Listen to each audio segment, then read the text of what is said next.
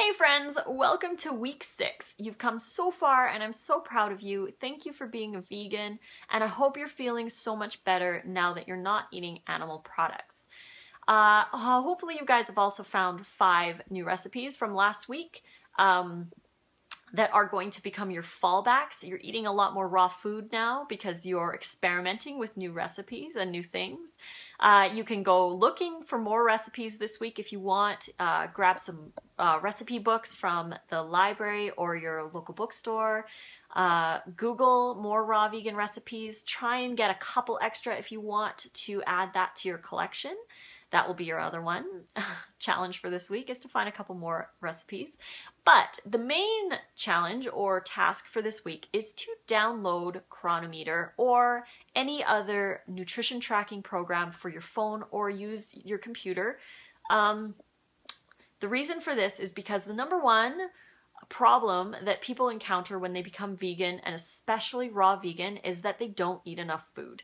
They don't eat enough food because once you release the animal products, you're not replacing them with calories. And hopefully as you're moving through this challenge, I've really explained myself enough that you need to replace those calories with fruits and vegetables so that you are actually getting enough energy and enough nutrition from that.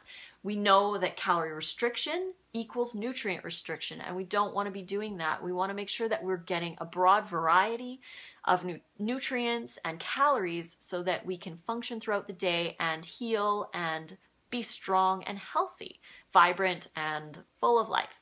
So we're going to download Cronometer, and that's my favorite one. There's also MyFitnessPal that you can use as well, but I like Cronometer a lot. You can also use online www.cronometer.com, and there's no H in that word. There's a link in the description below for that app. Download that, and I want this week for you to start tracking your week, your dietary intake. So enter all of your foods into Cronometer and find out how many calories you're eating per day. That is the number one reason why vegans and raw vegans fail, because they're not eating enough calories.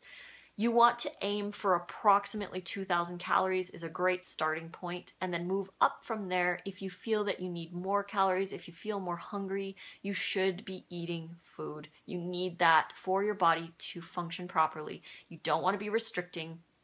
If you're eating anything less than, I'd say, 1,700 calories, you're probably not eating enough food, unless you're like 5 foot, but even then, 1,700 is quite low.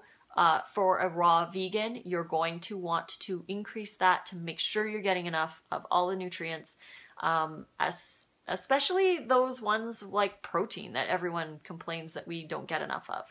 You're going to want to eat a lot of greens to get your protein.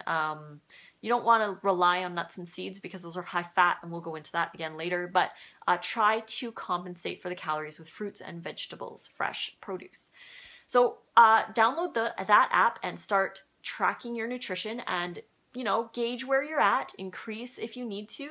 And if you are not losing any weight, I would highly suggest adding an exercise. We're going to be getting into the exercise part of this way later, but if you're exercising, awesome, do it. You should be doing that anyways, but again, we'll talk about that way later. So download that app, start tracking your calories, and find some new recipes for this week. If you guys like this video, please click like and subscribe to my channel so that you get new notifications when I release other 52 new you videos. Find me on Facebook, Twitter, Pinterest, Instagram, and YouFood, all at Raw Food Romance. So until week 7, guys, I'll see you guys later. Fruit on.